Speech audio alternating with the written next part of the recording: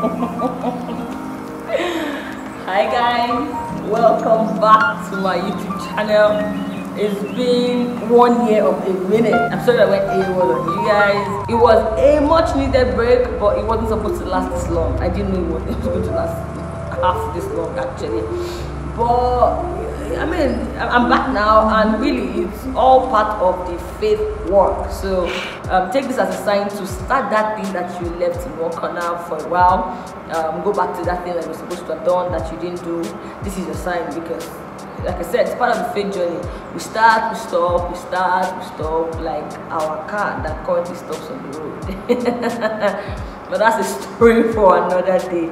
My name is Rachel. If you're new here, welcome. If you're not, you know now, you're the real OGs. Thank you for always coming back. On this channel, I detail my faith work, my faith journey and experiences. Your idea is to make sure you're encouraged, you're edified, and you don't feel like whatever you're going through, you are alone. Because if you think you're alone, the devil has you where he wants you. Let's get right into it. So have you ever been in a situation where you're having a casual conversation with someone who you would consider an acquaintance, someone you're civil with, and then like from nowhere their hands are on your shoulder in a very close, intimate way, and you're wondering why?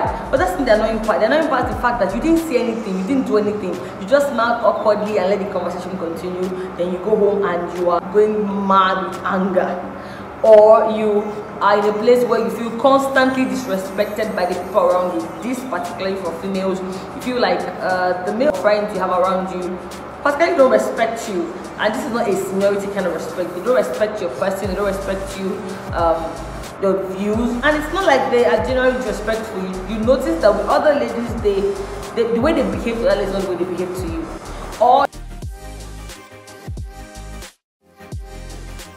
Or girls mistake your kindness for you liking them. So it's almost impossible for you to have authentic female friendships, because if you just are with a female and you just be nice, or you just try to take care of them, which you think is your nature, all of a sudden they think you like them, and then they want to push for something to happen. But when you're not reciprocating, they're angry and even call you out for leading them on. Well, if any of these examples is you, this video is for you, and I have one word for you. You might just be loose.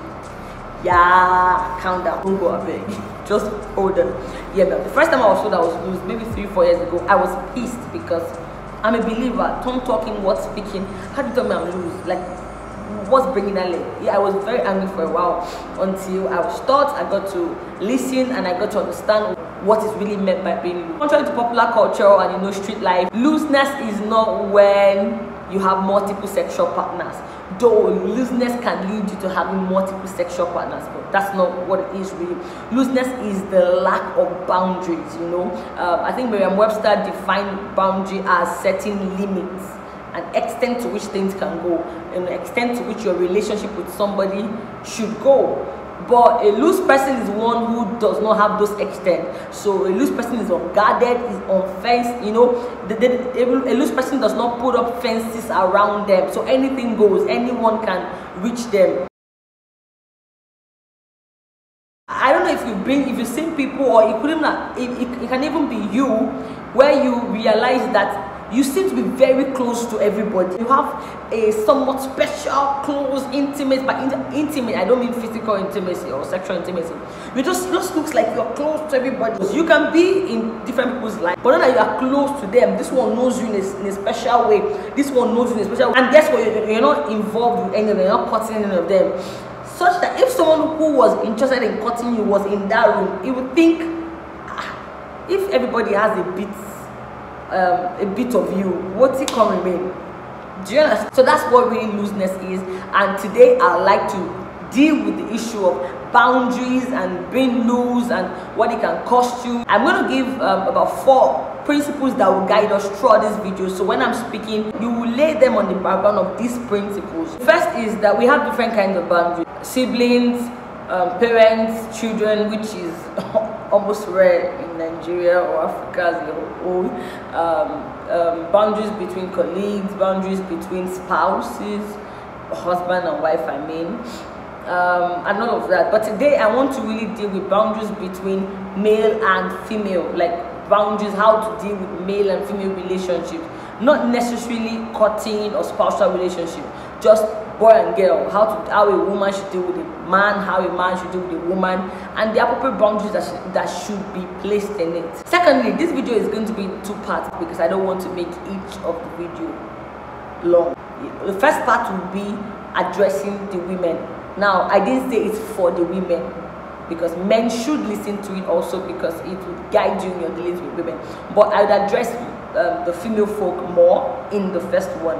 The second one will be addressing the men. But I advise that whether you're male or female, you should listen to both videos so that you have a round and balanced perspective. Why I strongly advocate that both the male and female sexes should put up boundaries and stick to them. I mean, I'm shooting 2 videos. That is like a proof, right?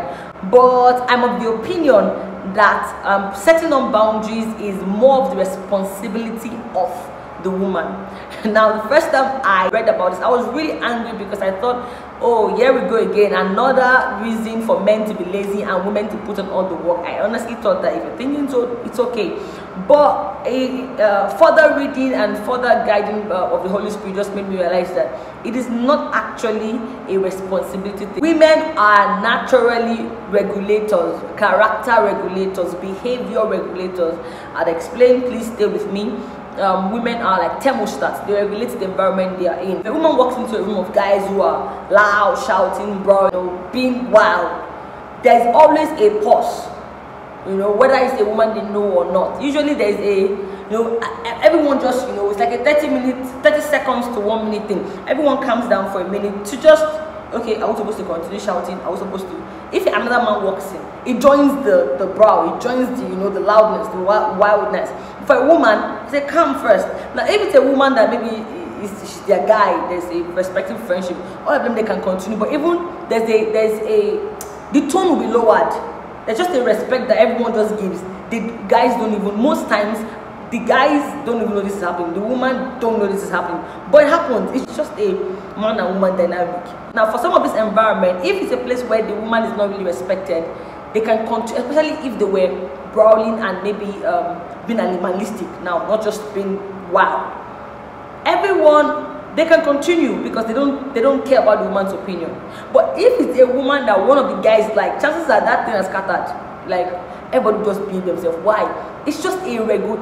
See, how supposed the way of a man with a woman? Forget it. That's how it is. Women are just regulators, and the earlier we realize this, the better a lot of things will be for us. The world in the past few years has really made women feel like victims. There's a certain level of victimhood that is being spread across social media now, or mainstream media, where women now feel more like victims than powerful people that they are. There's so much power in the delicacy.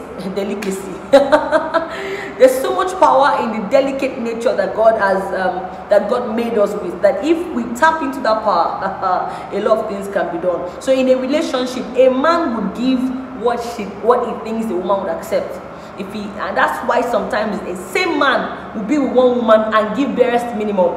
That same man will be with another woman that will not have it, and he likes and he doesn't want to lose. He will sit up. Why? The woman decided what she wanted to accept. Now, of course, for the rest of this video applies to people who are okay, normal people, not mad people. So mad people are the exception to these rules, to this video. So please don't say, what about those ones? Even after you say this is what you want, they will still do what they want to do. They're mad. You should. I don't know why you're with mad people in the first place. Leave that conversation and stay with normal people. Okay people. You understand? All right. Speaking of women being regulators, God created women in our relationships for the men to pursue, the women to be the pursued. And because of that, naturally, even a teenager that who just started, having birds and puberty, all of that, feels like it's to pursue a woman. And sometimes he pursues any woman, even the one that he has no business pursuing. Is the woman that now decides who or who not. Do you understand? Because you are the one that's being pursued, you must realize that you are a beautiful garden that people want to pluck flowers off, and you cannot allow a random person to pluck your flower. that came out one cat, but you get what I'm saying. So you must build. Imagine having a ugu garden. That's why people build fences so that goats will not break in. Some people are goats, they should not be allowed. Some people are dogs, they should not be. And some of them are our Christian brothers. Some of them do it consciously, some of them they don't even know, they are subconsciously. Some others don't even know we're doing it. That's why we're having this video, to teach them. Do you understand? So no. Build a fence around you and keep the fence. If someone tries to break it, push them out. Actually, shoot them with a shotgun. Okay, that's a bit on the extreme, but you get it. So yeah, women are regulators. Boundaries are not just replaced by single people. You know, it's not only single people that can be loose. With my definition of looseness, you know, even married people can be loose. Someone who lacks boundaries disrespects their spouse. So if you go around hugging everybody, everybody's calling you boo, everybody's calling you babe. And not in there's a jovial way that all of us, you know, play and will live. But somehow everybody just feels like they have access to you. Imagine your husband or your wife is in the middle of a conversation, and everyone has a side, a close, you know, intimate side of you. You take yourself as that person. Your spouse is who everyone has. Your spouse is who everyone has a closeness to. How do you feel? So boundaries are not to be set. Don't think when you are married it will save you. People will now, you won't have to put boundaries. Boundaries are for everybody. Finally, this is not a toxic feminism conversation. Actually, it's more of a opening women up to the power of their femininity, and men to the power of their masculinity. So this is not a man against woman talk or a gender. No, I beg. If all the guys around you, all the women around you are people that you don't think you can marry as a single person, but there are so much around. It shows a lack of boundary. It's a looseness issue because you allow them into your life. You allow people who you cannot marry. So you look at 10 of your friends or 10 of the people around you, 10 of the guys close to you, 10 of the girls liking you. And none of them are people that you want to marry. There's a problem. You allow them into your space. Please, no matter how I sound, I speak out of love. I speak out of someone who has been there and has gotten into a lot of trouble for just not having boundaries, for being loose. So please, I'm not even judging you. I cannot judge you. I'm chief of the sin that I'm talking about. I'm on the table, and while I've grown a lot over the years, I still find myself on, you know, shaking somehow in some ways. So please don't feel judged. There are always going to be toxic people around you. You cannot trust people to always know what to do. You can't trust people's common sense. You can't say everyone should know that thing is not good now, that you shouldn't touch me like this now, that I just came to your house to just see you now. No, you cannot. That table. You can't put your life on other people's sense. You don't know what's in their head.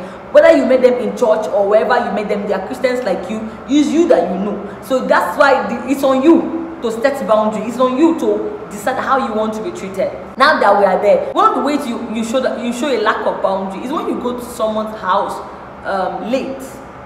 You know, I remember when I was in school, and this has happened to us a lot in school. When you go to a boy's house by 5:30 p.m. You get there, you now want to watch a movie. King of Boys, that is 3 hours. Yeah, there was no King of Boys that time. You start playing the film by 5:30. By the time the movie is done, maybe it's 9 o'clock. You say, oh, it's too late, so I don't think I should go home. It's not you that carried yourself here by 5:30. Abi? It's not you that decided of all movies to watch. It's King of Boys, 3 hours you want to watch. What do you think was going to happen? And then at night, when somebody is touching you and bringing their hands out, you'll be like, what are you doing? I didn't come here for this. Just not the impression you gave. You walked into this person's house, male or female, by 5:30 p.m. And guys, this specificity which I'm speaking, this thing, don't feel judged. This is not just revelation from heaven. I didn't sleep and God gave me. I walked this path before. I'm saying this over and again so no one feels judged, really, yeah? And you know that you're not the only one that made that mistake, and that also don't make the mistake now. You communicated subconsciously to this person that, look, I want to stay here, but I want to spend the night, but I don't want to say I want to spend the night. You make a decision to do this. What's the background? What's the consequence of this decision you have made? You go by 5:30, you see a long movie, know that this movie will end by 9 o'clock, and you don't intend to stand up by 7 to leave.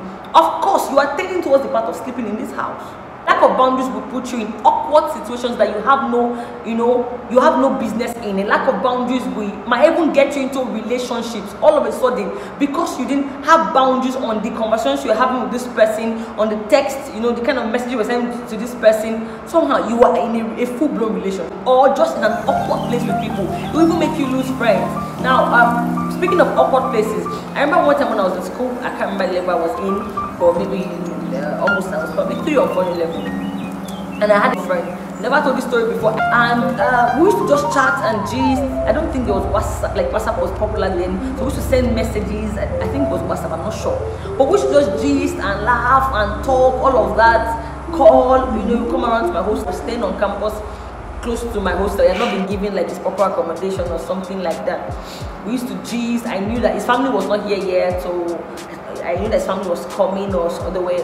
Anyway, one day by 2 a.m. I was coming from Awoko. You know how school environment can be, particularly in the exam period. Everyone is reading at night, so night does not really look like night. Everywhere is busy. It looks like just a random evening. This is not an excuse still.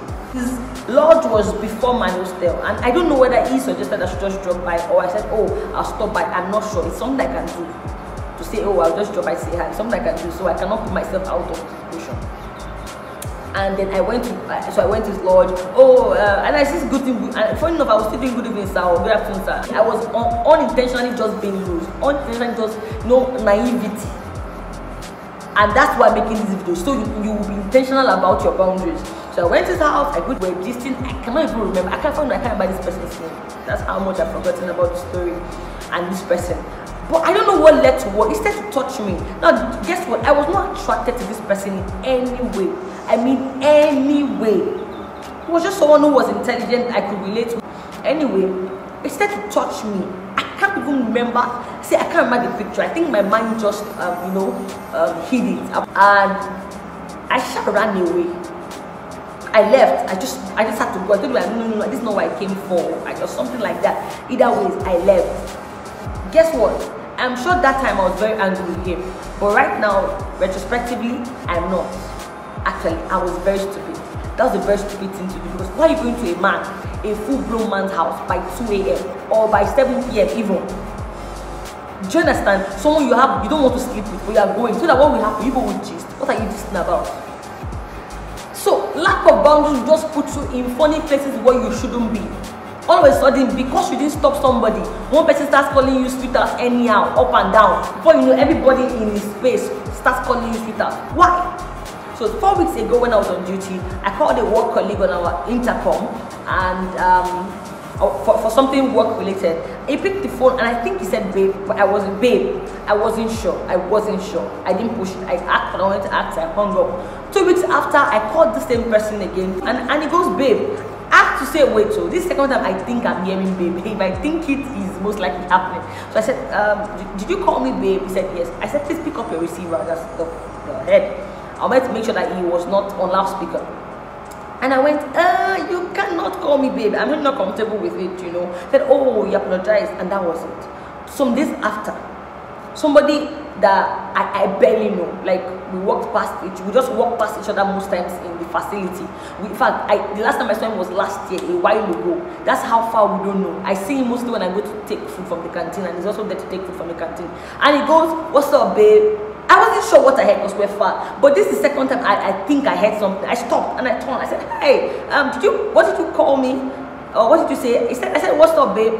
What's up, babe? It was even babe. I'm like, I'm sorry, you can't call me babe. And I said it awkwardly and laughed too, but I was very firm on it. I said, oh, okay. And what I get to do, he said, oh, okay. I said, my name is Rachel. You can call me that. What's your name? He told me. I said, nice to meet you. And that's the thing, I have a name. I'm not the girl that must not be named. I have a name. I will give you the name. Call me that name. Don't call me another name. There are very few people in my life that can call me sweetheart darling. Very few. And most of them, apart from but one does not even call me sweetheart darling. Calls me lover or something, or babe. The people that can call me sweetheart darling are people who are maybe even older than me and I see as uncles. And they actually behave like uncles in a relationship. It's not uncles that are trying to press you. Do you understand? Those ones now, call them off. So down to what you allow people call you shows it's part of you putting up boundaries. If you call me a name that feels special to you, feels like you're the only one that calls me, it will create a false sense of intimacy. So that's, so in case you're wondering why can't someone call you babe or boo or boo thang or whatever, it's that it creates a false sense of intimacy. All of a sudden this person feels like you people are something that you're not. Why? We don't have that relation. You cannot call me babe. My name is Rachel. I have a name, name it. Do you understand? Having boundaries will save your children. The reason why a lot of us went through some of the things we went through in our early adult, teens to early adult life is because we were not taught what boundaries were as preteens or as children.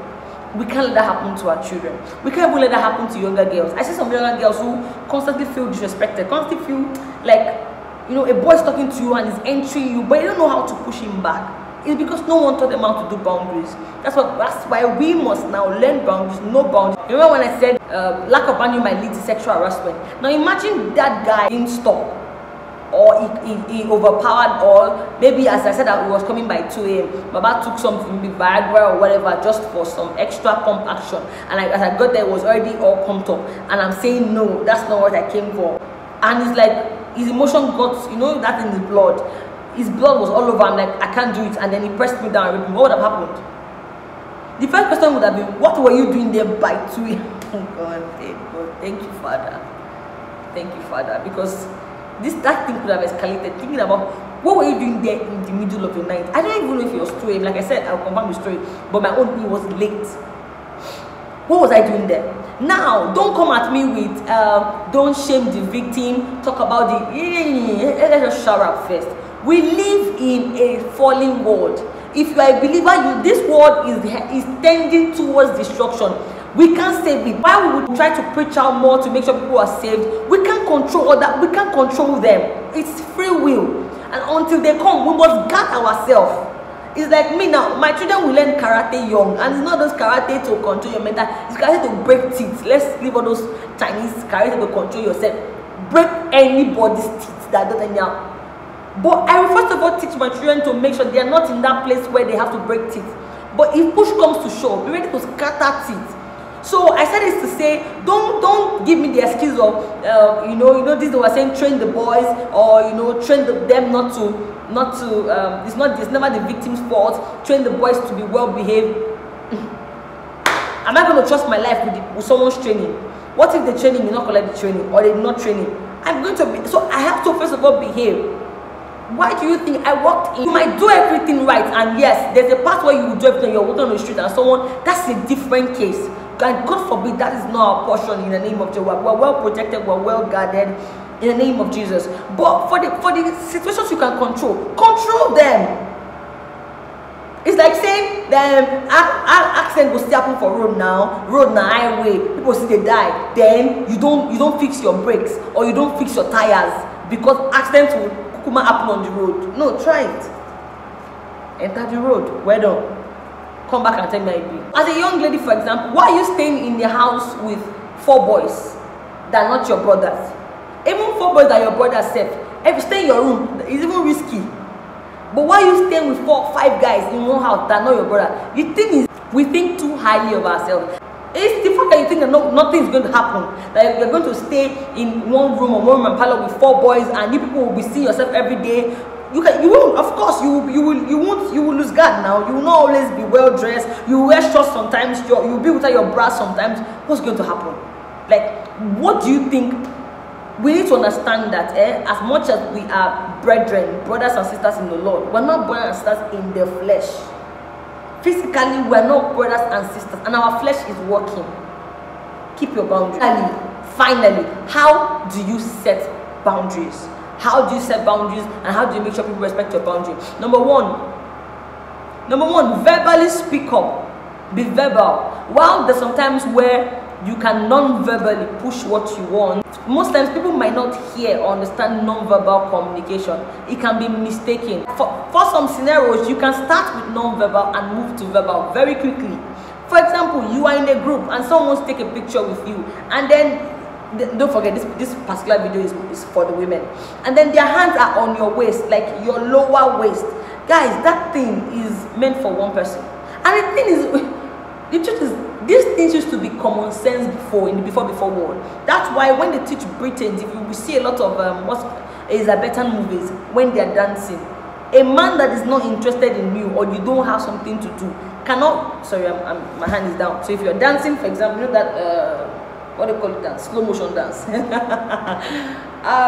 man that you don't have anything with, his hands, you know, one hand is supposed to be behind and one hand is supposed to be here for the lady put her hand. This hand that is behind you cannot go to your waist area here. It cannot. So his hand cannot be here. His hand has to be here, upper body. It used to be common sense, but like I said, sense is being thrown off. Don't forget, all of us are not gender free. No, God forbid, all of us. So sense is being thrown off.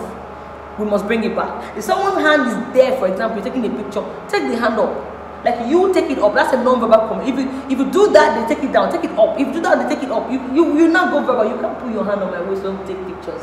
You know that my nice and firm smile. Please put your hand on my back, not on my waist. First of all, why you even must your hand be there? Why can't we all stand? Or even when you laugh, you're into the person's bosom. Why? So start from non-verbal and go to verbal. You have to speak up sometimes. With boundaries, men would always try to push. Men will always try to overreach. If you don't stop them, they will take it as a yes. They'll push more. So speak out verbally. I don't like the way you speak to me. I don't like that tone in which you used to talk to me. I don't like that message you sent to me. I think it's inappropriate. I don't, put out the don'ts. I don't think it's okay. I know earlier I said shoot with a shotgun. Shotgun is really your last case there. At first, be firm. For example, the person that told you to stop calling me babe, if you didn't stop calling me babe, I'll cut him off. Boundaries, verbal, speak up, be clear, keep it short. And one of the reasons that will stop you from doing that is because you want to be accepted by everybody, and that's like an esteem issue. Find your esteem in God first. Maybe a video will come up on that. Don't send mixed signal. Don't break your fences first. You can't say I don't like the way you talk to me, or I don't like that message. You are the one that said you don't want someone to text you after 9 p.m. By 9:30 one day you're not texting, hi, I just want to check up on you. You have broken the boundary now. So tomorrow you will think that, oh, she texted me by 9:30. It's okay to start to text her by 9:30. But that you have said, consciously don't break it. If you catch yourself subconsciously breaking it, back out. Draw and limit access. If a man is trying to test your boundary, he tests it small, you push it, withdraw. And if he keeps doing it, limit access, cut it entirely. When a man acts inappropriately towards you, don't laugh it off awkwardly. Don't leave it in the awkward laughter. Keep a straight face. Let him see you look at him. Like I see you, see me, see you. I don't find it funny, sir. Don't laugh. It's not funny. It's at your own expense. They will push next time. Consistent with your boundary. Don't be here today. Don't be consistent and enforce. Also, another way you can set boundaries is how you dress. When you dress a funny way, you send a signal with your dressing. And the thing is, the people of the world know this. That's why when a girl is going for a date, there's a way she wants to dress in the world. When a girl is going for a job interview, there's a way she wants to dress. If a girl is going for a job interview in the world with the motive to even seduce somebody into, maybe she just gets into that someone likes men there, there's a way she will dress. But somehow it looks like we didn't get this memo in the Christian side. So we dress and we're the one that's supposed to even have this memo. There's a way. So when you dress a certain way, you wear first of all, bodycon dresses, I think they should be banned. So you wear a certain dress, cleavages are showing, thighs are showing, hips, laps are showing. What do you think you are communicating? Like, what do you think is going to happen? You want to be woke, right? Woke it. Like I said, if you come and shout, everyone, I can dress down to everyone should mind their eye. Well done, yeah. Continue doing what you are doing. When the world will finish you, your eye will clear. Again, we live in a fallen world. We cannot trust our lives to mad people. Yes, yeah. People who dress fully can also be raped. Yeah. So the way we dress actually suggests to people what we want. We can dress suggestively without even knowing. The flip side of this dressing part is adjusting your private clothes in public. So your bra, or doing the under of your bra, just doing like this, all those things that we do. Sorry, I shouldn't be doing this on YouTube video, but yeah, this is where you get your comfortable. this table I used to be on, let me give an example. So you are in public in a meeting or something, and then you start to adjust. Some of us even go as far as putting our hands inside to just, sorry, if you're a boy, you can really fast forward now. Yeah, and you do all of that, and then someone sees you, a guy now sees you doing that, a guy that did not even used to think of you like that. But we know that guys are very they can create mental pictures a lot. He sees you doing that, and the first thing, all of a sudden you realize, oh, Rachel has breasts. He has never seen you. God, Holy Ghost fire. I don't know if I'm going to put this words, but Rachel has, oh, there was actually something there. That's not clothes and chest. There was something there. Oh, okay. You give him something to think of. Someone who was not thinking of you, like I said, everyone should behave themselves, all of that. I shouldn't have to put myself a certain way because some people are not okay. I know, but we live in a fallen world. Again, you must protect yourself. People of God, let's buy a good bra. I say let's buy because it's our table together. So, because two things will really cause your bra to be uncomfortable or itchy in public. One, a dirty bra. Two, bad material, like those cheap bras that we buy. The materials are not very, maybe you have a sensitive skin. It's not good. Number three, the bra is just too old and bad. Whatever one, maybe we should just close our eye, invest money, and buy a good bra. If you say bras here, good bras, come to my comment section. We need you. Finally, which is a part that girls don't do, respect other people's boundaries, particularly male. If a guy tells you this, women can be very manipulative. We can be very manipulative. If a guy tells you this, respect his boundary, because if you break his boundary, two things will happen. If he's a sensible guy, he will walk away. And guys, I'm making a full video for you guys in the next video. So please watch that video. Look out for it. If he's a sensible guy, and I'm telling you guys, you're watching this, if a girl breaks your boundary, keeps breaking your boundary, walk away. It shows your worth. Ladies, if he's not a sensible guy and you keep breaking his boundary and he stays with you, he stays in the friendship or relationship, whatever it is now, it would break your own boundaries because you just communicated to him that I don't respect your boundaries. So subconsciously, most times it's a subconscious battle. He said, why should me? So why should I respect you? But then, in fact, around here, I know we are boundaryless. You do me, I do you. We are okay. Do you understand, guys? This video as now is 52 minutes.